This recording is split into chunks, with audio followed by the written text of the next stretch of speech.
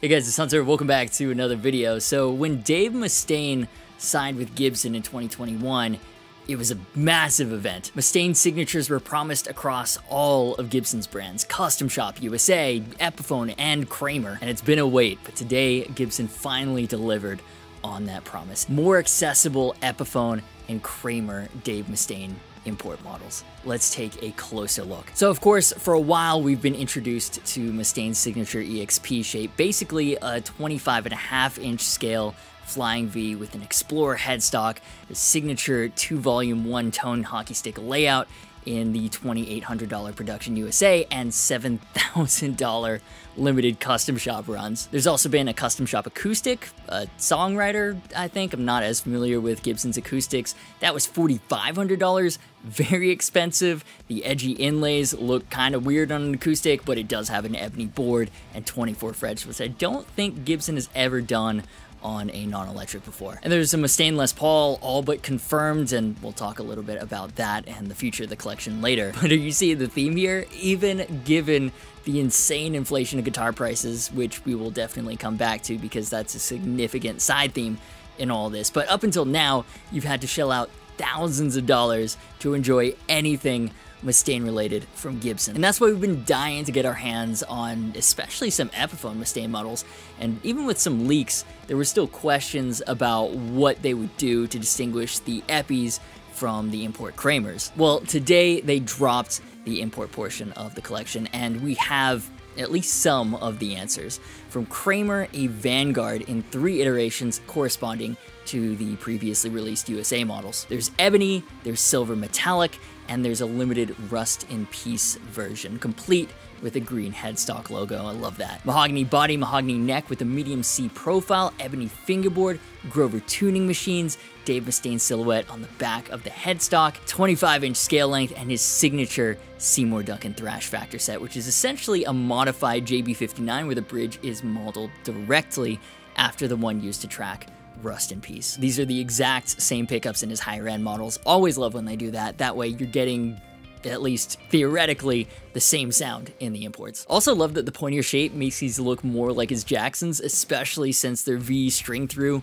instead of a stop tail. That's such an iconic Dave Mustaine look, and it looks more Megadeth correct to me than even his Gibson EXPs. The guy has a signature look. No matter what company he goes with, he has a bad habit of making basically the exact same guitar. Speaking of which, today's sponsor. Now, you know how everyone has those bad habits they've been trying to break forever? Maybe you've tried a couple of things and it just keeps coming back. Breaking a bad habit outright is hard. So wouldn't it be great if you could start by just taking the bad out of the bad habit? Well, that's exactly the philosophy behind the innovative award-nominated device, Fume. So Fume is an air diffuser. No electronics, no vapor, no harmful chemicals, just all natural flavored air, replacing your harmful habit with an innocuous and surprisingly fresh tasting one. So if you're ready to see why over 100,000 people have used Fume to break up with their destructive habits in a fun, all-natural way, head on over to tryfum.com/agafish and use my code agafish to get 10% off. That's tryfum.com, code agafish. You can also scan the QR code in the corner of your screen,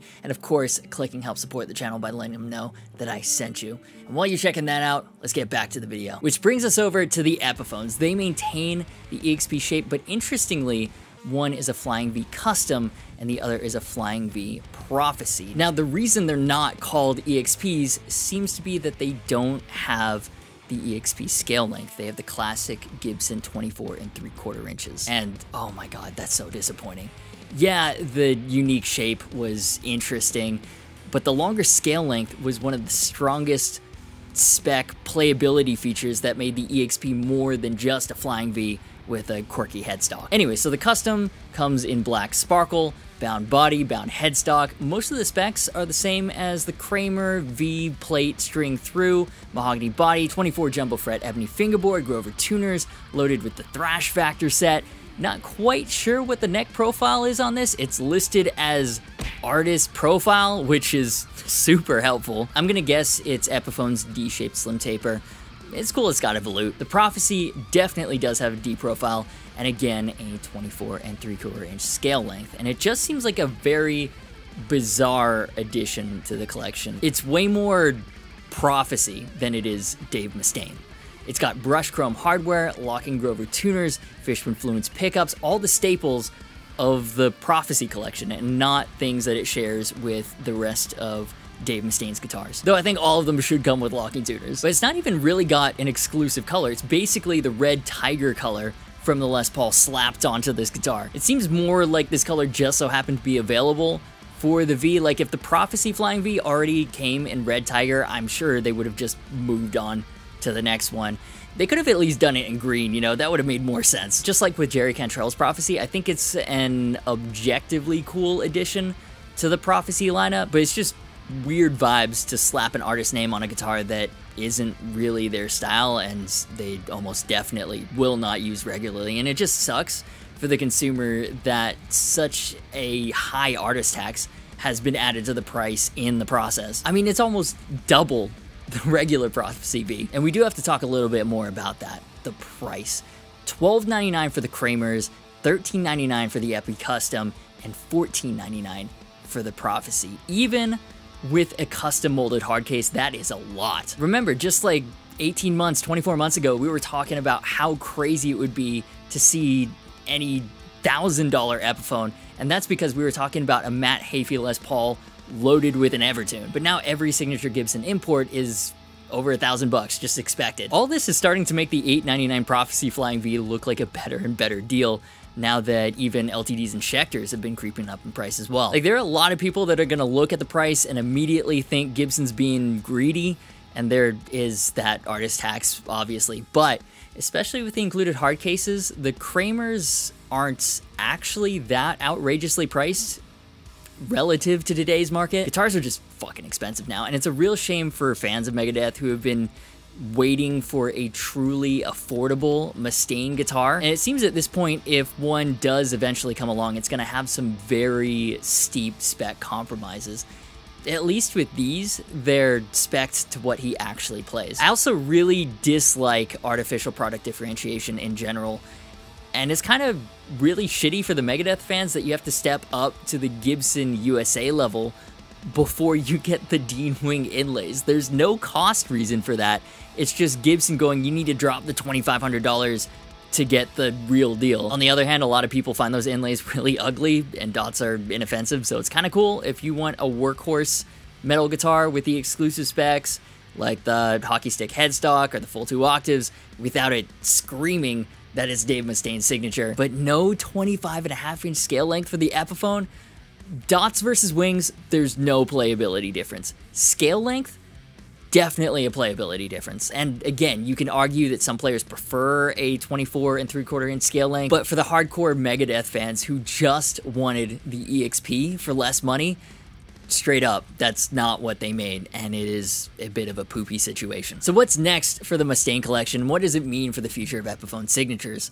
Well, we've got the all but confirmed Les Paul. Looks dope. I actually really want one, especially if they're gonna do the 25.5-inch scale length, which I'm sure they will on the Gibson. But I'm gonna guess if these Flying Vs sell well, they'll do the same thing on the Epiphone front and reskin a Les Paul Prophecy body, which means a 24 3/4-inch scale length. And it sucks, but if not a lot of people care, then from a business perspective, being more efficient and reusing the same ingredients, it makes sense. There have been a couple of other leaks, a Kramer style Explorer. Dave Mustaine seems to be really into Gold Top at the moment, so we'll have to wait and see, but don't be surprised to see a lot more of Dave Mustaine and Gibson news in the near future. So yeah, generally I'm a big Epiphone fan. This entire channel is basically built on Epiphone demos, not so into Kramers usually, but I have to say in this case, I think Kramer kind of nailed it, especially with the pointier V shape. They really suit the classic Dave Mustaine Megadeth image, that aesthetic. Jury's still out on the Epiphones, objectively cool guitars, but probably disappointing for fans who just wanted more accessible versions of the Gibsons he's been playing for the last couple of years. Anyways, I'm gonna stop repeating myself now. Those are my thoughts. Here's where I'll throw it to you. What do you think of the Dave Mustaine import collection. Leave your thoughts down below, and massive thanks to my patrons who make each and every video possible. Their names are up on the screen right now. Consider joining them if you want to support what I do. You can also join as a channel member or pick up some comfy merch. Social media, Discord, and affiliate links are in the description. As always, thank you so much for watching. You've been awesome, and I will see you for the next video.